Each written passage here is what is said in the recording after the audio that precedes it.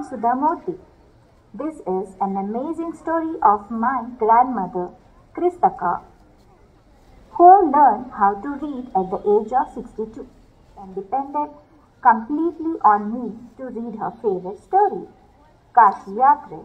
One day, I went out of town for a wedding and returned after a week. During that time, my poor grandmother couldn't read the story. I waited eagerly for your return. I felt so dependent and helpless. I have decided that I want to learn the alphabets from tomorrow onwards. There is no age bar for learning and for a good cause. If you are determined, you can overcome any obstacle. I will work harder than anybody and achieve my goal. I was her only teacher and she was my first student. I can read any novel confidently in such a short period. Now I am independent.